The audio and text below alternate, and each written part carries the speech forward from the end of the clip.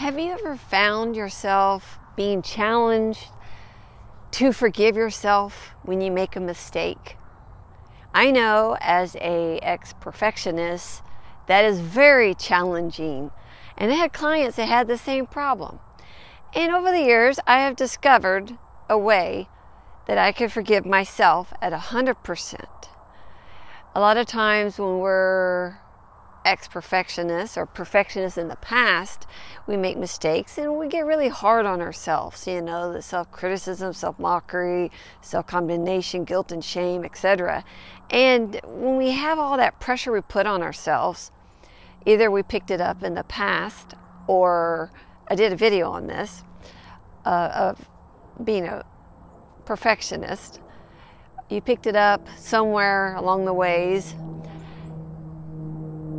When you forgive yourself, it's very challenging. And what I do, and I tell my clients over the years, I tell them to forgive yourself. What I do, what helps, the only way it helps. If I make a mistake, it could be little or big, doesn't matter, okay? Ex-perfectionists, everything's big if you make a mistake, right? Overachievers. So when I forgive God and I forgive the humans, I ask God for mercy and grace and His unconditional love that's already pouring on me, right? So that's what's going on. God's giving you mercy and grace, unconditional love, and it's pouring on you or flowing on you, whatever you want to say. And let's just pretend it just pours on like right here, and then we need to forgive ourselves. And it's hard. So what I do is I ask God or Jesus, and I'll say, can I have some of that mercy and grace that you have for me, that you're pouring upon me, that I can have for myself to forgive myself? Does that make sense? I've been trying for years to try to explain this. I see it and I do it, but it's different when I don't have a translator. Does that make sense? So God and Jesus, Holy Spirit, they have mercy and grace for you from the throne, and they just pour all this unconditional love and all mercy and grace. And it's hard to receive when it's hard to forgive yourself. It's hard to forgive. And I talk about it in my workbook I wrote in 0809. The 20-year pit, I think it's called. That's when I was, a lot of self-condemnation, guilt, and shame. And it's hard to forgive yourself when you're hanging on to that.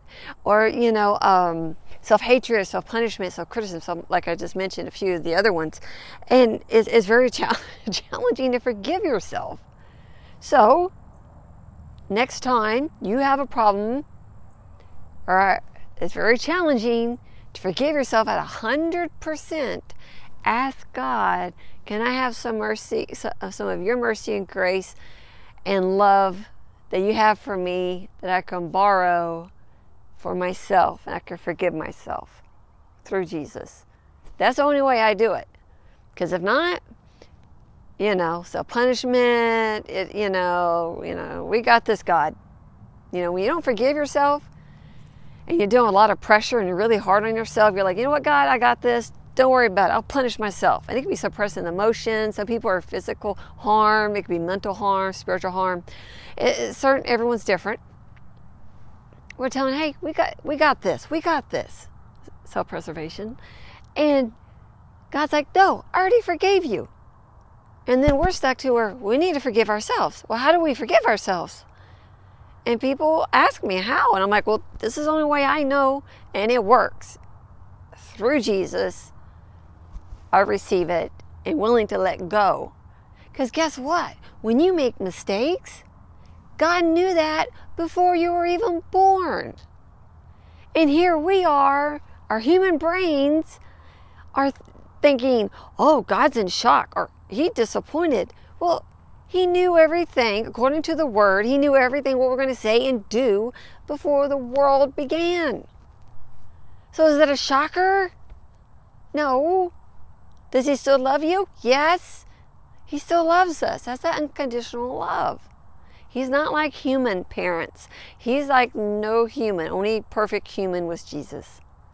So when you forgive yourself, please remember this little golden nugget and try it. And you'll have to try it a few times because your brain, your soul, your body, your temple, or your heart, your spirit may, challenge that. And, nope. You ask God's forgiveness and then you forgive yourself. We all make mistakes. Anyone that comes up to you and says, oh, I'm perfect and da-da-da-da-da, they're lying. I have not seen one clean person since I've seen stuff in people spiritually since 1986. I have not seen one. And I work on me. Trust me, I'm the guinea pig. This is how it all started. Work on me first, God. It impacts. When you work on yourself, it impacts and your spirit, soul, temple, and you remember it. Revival starts from within. Everyone wants to rescue and mess things up too when they're not revived from within with the Holy Spirit. But you need to forgive yourself, okay? Please. And I just come in agreement with all your prayers now in advance. I can do that. In Jesus' name, we can do that. And Holy Spirit, remind my friend how to forgive themselves when they make mistakes. And also to receive forgiveness and forgive themselves and forgive the humans. According through you, Jesus, though. When we are weak, you are strong. And we thank you. We thank you, God, the joy of the Lord is their strength. And they'll continue to rise up and teach them repeatedly how to forgive themselves. If there's something else, a way to teach them, do that. Whatever you want, God, your will, you're the boss. We come in agreement. We cover these prayers by the blood of Jesus. In Jesus' name we pray. Amen. Just know through Jesus, a gift, you're the righteousness of God, and forgive yourself. Okay?